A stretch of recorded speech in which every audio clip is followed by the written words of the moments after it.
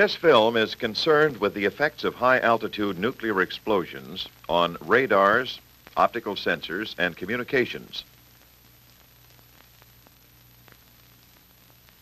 To understand how nuclear explosions affect such systems, it is first necessary to understand the interaction of explosions with the atmosphere. We will discuss this interaction, or phenomenology, for explosions at very high altitudes in the ionosphere and in the upper atmosphere. We shall not consider the blast and other lethal effects that nuclear explosions produce. The air we breathe consists almost exclusively of gases and are electrically neutral in their ordinary condition. The number of electrons shown here is, of course, symbolic rather than literal. As we progress towards the top of the atmosphere, however, the gases are exposed to powerful X-ray, gamma ray, and ultraviolet radiation from the sun and from cosmic rays. Above about 90 kilometers, radiation increasingly breaks more of the molecular gases into their atomic or single atom state. This dissociation, primarily from the ultraviolet radiation, affects as much as 50% of all molecules at altitudes of about 100 kilometers. The cosmic and particle radiation also causes ionization. Detachment of the single electron leaves the remainder of the atom or the molecule with a positive charge. This can happen to single atoms or to either one of the atoms of a molecular pair. Being electrically charged, free electrons are attracted to and tend to recombine with positive ions at the first opportunity, thus again creating electrically neutral units. If an electron does not recombine with a positive ion, it can be taken out of circulation by temporary attachment to a neutral atom or molecule, which then has a negative charge until the electron is snatched away by the stronger attraction of some positive ion. Because of the strong recombination tendency, ionized gases will not remain in that condition unless there is a constant supply of energy to cause new ionization as fast as the previous ions can recombine. The first significant quantities of naturally occurring free electrons begin to show up at an altitude of approximately 60 kilometers, which we therefore consider as the bottom of the ionosphere. From there on up to heights of several hundred kilometers, free electrons become more and more prevalent.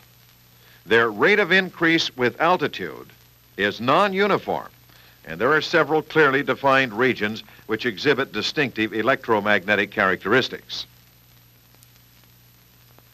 The first region is the D region, frequently called the D layer, between 60 and 90 kilometers above the Earth.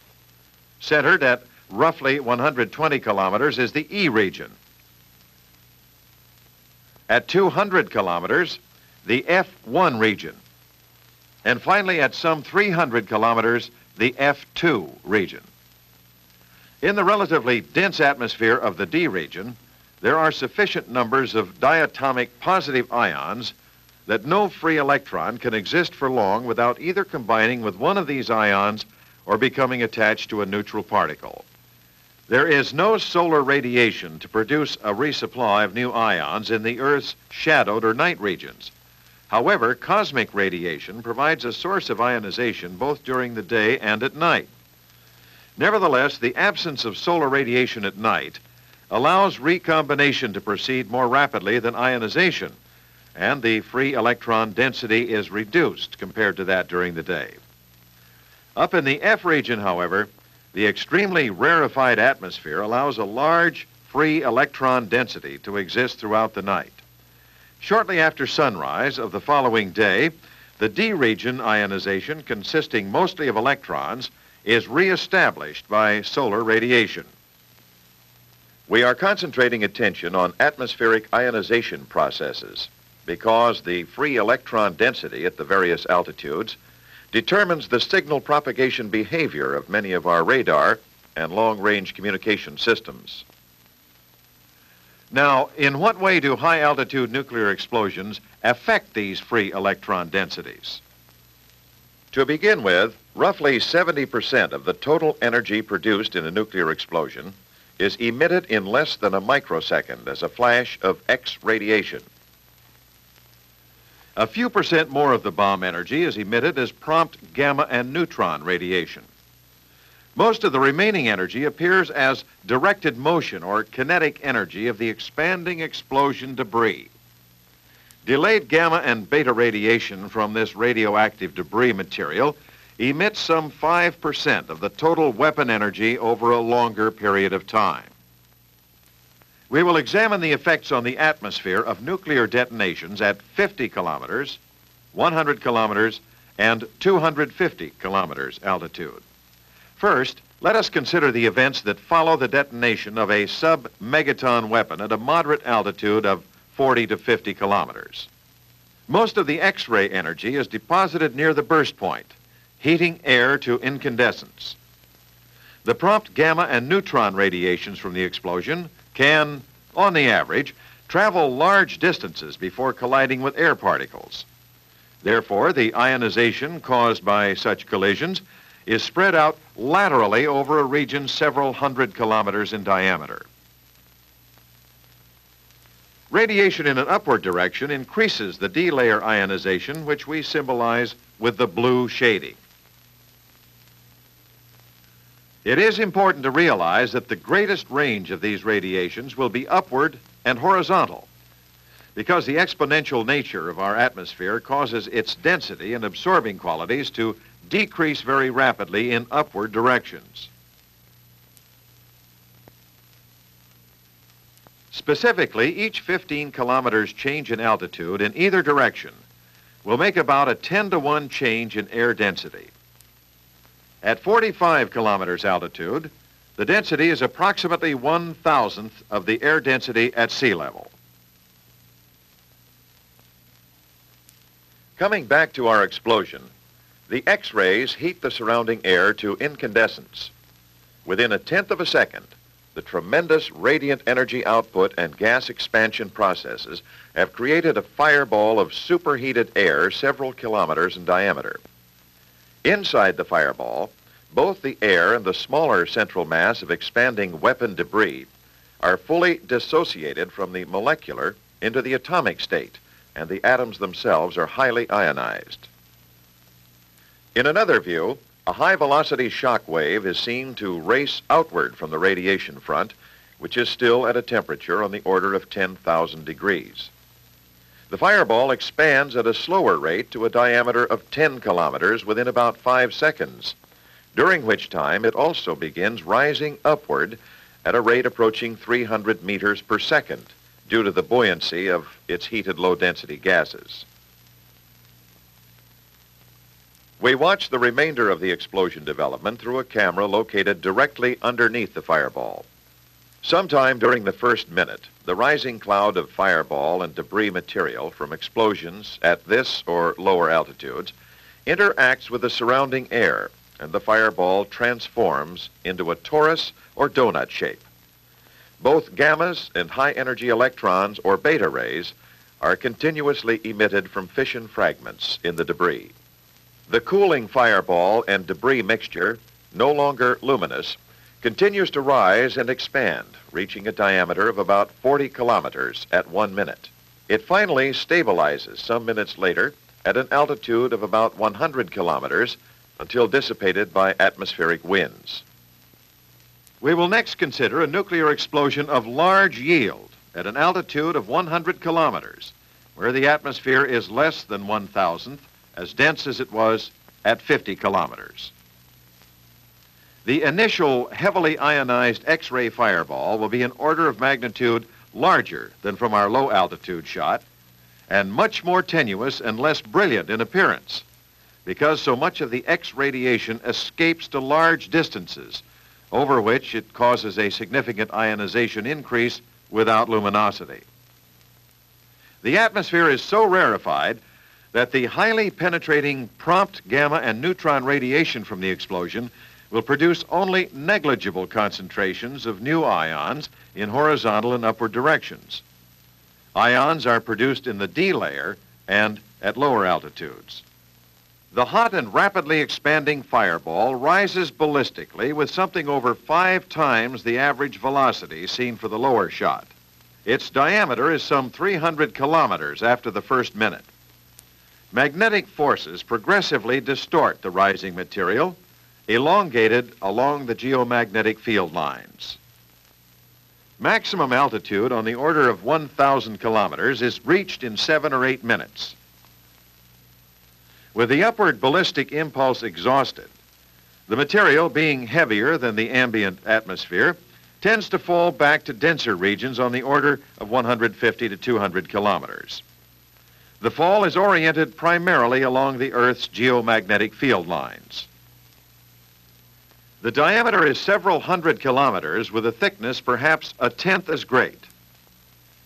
The diffuse radioactive debris continues emitting both gamma and beta radiation with significant intensity for many hours after the explosion, thereby continuing to produce ionization. Most of the ionization from gamma radiation occurs at altitudes near 30 kilometers. However, ion lifetimes are very short down in such relatively dense air. Reattachment is so rapid that we actually find the greatest net population of gamma-produced free electrons up at the D-layer altitudes, where the reattachment rate is much lower.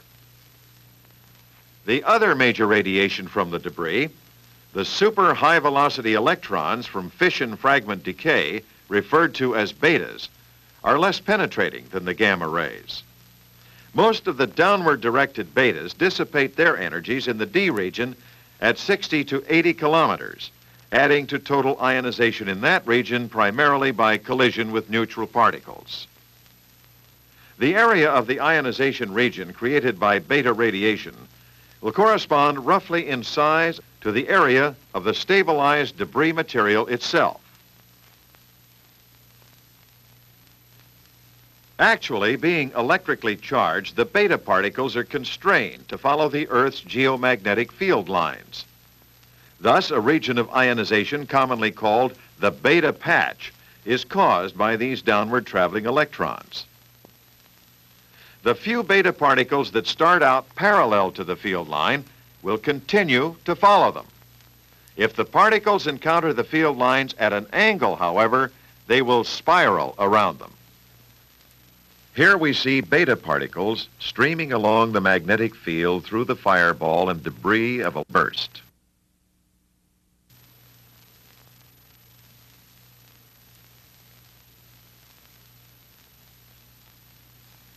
Those electrons ejected upward may be trapped along the Earth's magnetic field lines and are mirrored back and forth if the reversal or mirror point is substantially clear of the atmosphere.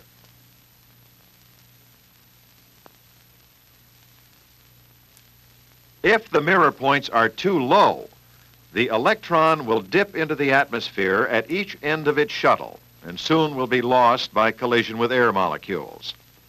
This collision excitation mechanism is generally accepted as one of the causes of auroral displays. Thus, a nuclear burst at sufficiently high altitudes can produce auroras at conjugate points in both hemispheres. Since the debris from a nuclear detonation begins radiating at the moment of the explosion, its conjugate point auroral effects can be expected to change location as the debris rises and intersects with successively higher magnetic field lines. Note that when the debris is located below about 200 kilometers, most of the electrons shuttling along the field lines will be lost in the atmosphere on their first pass, with very little mirroring back to the other conjugate point. We will next consider a nuclear explosion at altitudes above 250 kilometers. Mass asymmetries in the construction of the nuclear device and its carrier can be very important and are observable in this 400-kilometer explosion.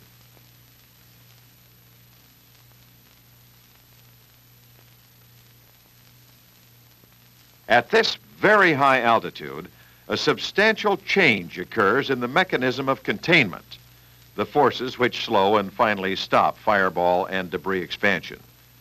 While ordinary hydrodynamic pressure resists the explosion expansion at low altitudes, geomagnetic back pressure becomes increasingly important at altitudes above 100 kilometers. The heavily ionized debris and gases in an expanding fireball are electrically conductive, so the Earth's magnetic field tends to be excluded from that region, creating a so-called magnetic bubble, which presses back against the expanding gases.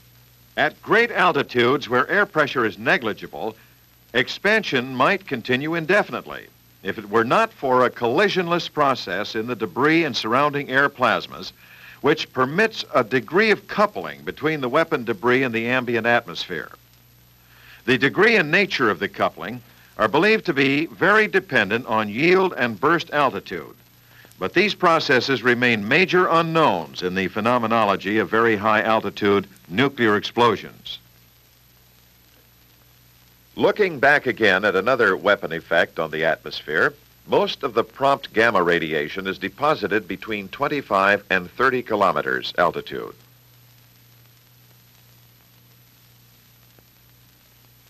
The air molecules are ionized, and the free electrons split off and start spiraling around the magnetic field lines. Each spiraling electron emits minute radio waves. All of the electrons exist nearly simultaneously, and the minute radio waves add together. This is the primary source of the high-altitude electromagnetic pulse, or EMP, which is a broadband pulse of radio frequency energy radiated from the deposition region. When this electromagnetic pulse is coupled into a system, very large voltages and currents may be induced. Other EMP generating mechanisms are operative in other burst regimes, but are outside the scope of this film and will not be described. In brief summary of the important effects on the ionosphere, we see that a nuclear burst in the 40 to 50 kilometer region produces first a heavily ionized fireball area, while the flash of prompt gamma and neutron radiation causes significant ionization lasting for several minutes and extending to large distances horizontally and upward, but with only minor range and duration in downward directions. Debris radiation continues to create intense ionization in the region of the fireball while it rises. At all explosion altitudes substantially above 50 kilometers, the immediate radiation produces almost completely ionized fireball regions of multi-kilometer dimension. Its strong but radially decreasing ionization extends to many hundred kilometers. The fireball and debris materials rise to maximum heights of from 100 to 1,000 kilometers as the burst height is raised from 50 kilometers to the 100-kilometer region. Unlike debris from the lower explosions, material from the higher explosions falls back from its maximum altitude, ultimately settling around 200 kilometers. With rising burst altitude, greater quantities of beta particles and charged debris particles will shuttle north and south along the magnetic field lines to conjugate points in both hemispheres. Both beta ray and debris interaction with the atmosphere at those points will, for a number of hours, create significant ionization with vivid auroral effects and radio disturbances. Debris gamma and beta radiation will also enhance ionization in the D region at both conjugate points. Other phenomena associated with irregular structure in nuclear burst ionized regions are also important to communications, infrared, and radar systems. One is the eventual development of magnetic field-aligned filaments, or stria, in ionized regions. Irregular ionized structure also results from the upwelling or heave of explosion-heated air above 100 kilometers altitude. These phenomena are treated in greater detail in Part 2 of this film, which considers the effects of atmospheric ionization on military systems.